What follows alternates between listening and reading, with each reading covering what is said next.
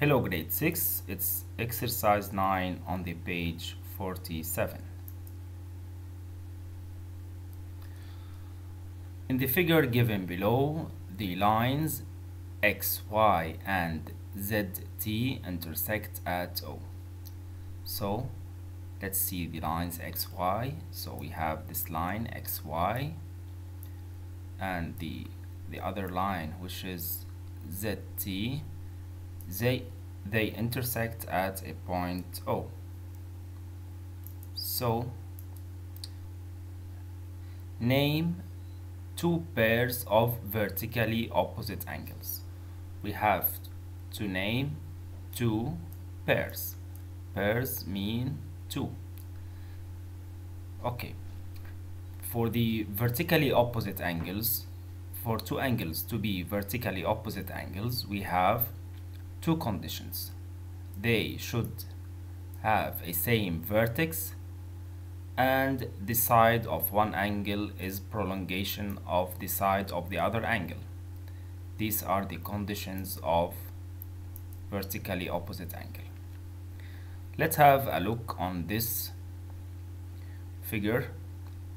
Where do we have the shape of X, as we notice here?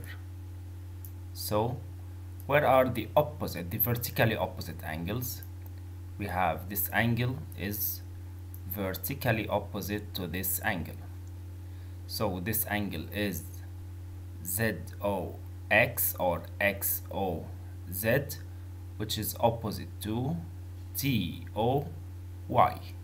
So ZOX and TOY are vertically opposite. We are asked to name two pairs. Till now, we named just one pair of vertically opposite angles. We have to find another pair of vertically opposite angle. So we look again here. We named the angles to the left and to the right, and we still have the angles above and beneath. The angle from above is ZOY or YOZ, and it's opposite to the angle TOZX or XOT. So ZOY and TOX also, they are vertically opposite angles. Branch B are the angles XOT,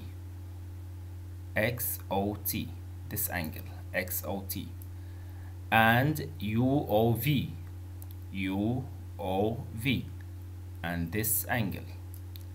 Are these angles vertically opposite? Why or why not? So as we said before, for two angles to be vertically opposite angles, they have to fulfill two conditions. They should have the same vertex. Yes, they have the same vertex O. They have the same vertex O.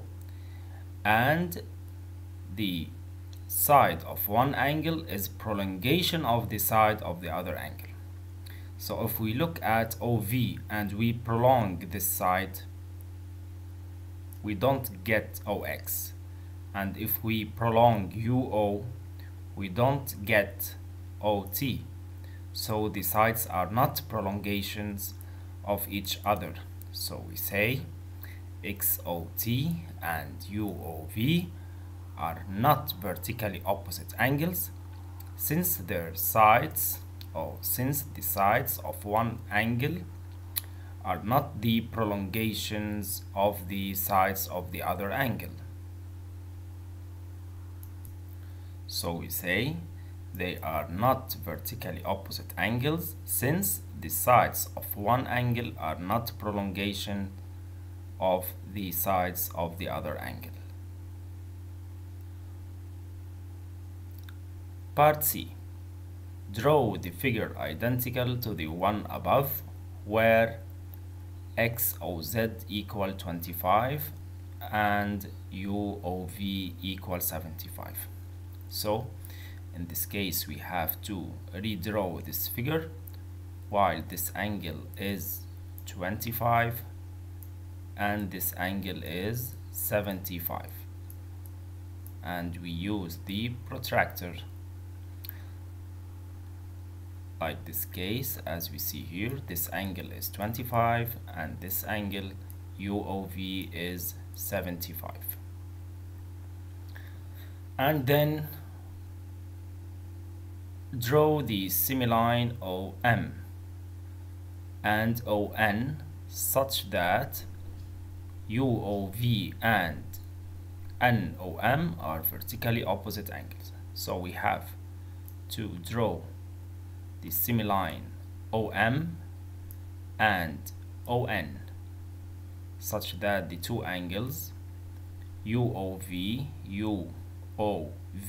this angle, and the newly drawn angle, which is NOM, to be vertically opposite.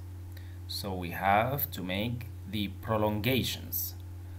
So we prolong UO and we get OM, and to draw the semiline ON we prolongate VO.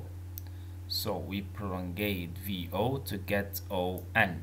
So in this case, the angles UOV and NOM are vertically opposite.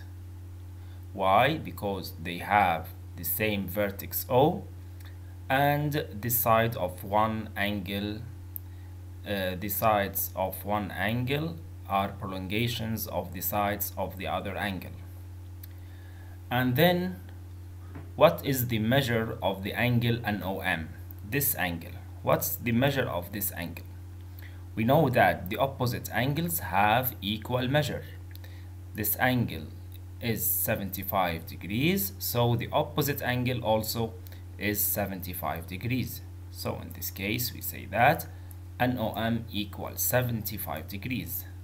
NOM, we say that NOM equals UOV equals 75 degrees. And why we are saying that? Since the two angles are vertically opposite angles, and we know that the vertically opposite angles are equal.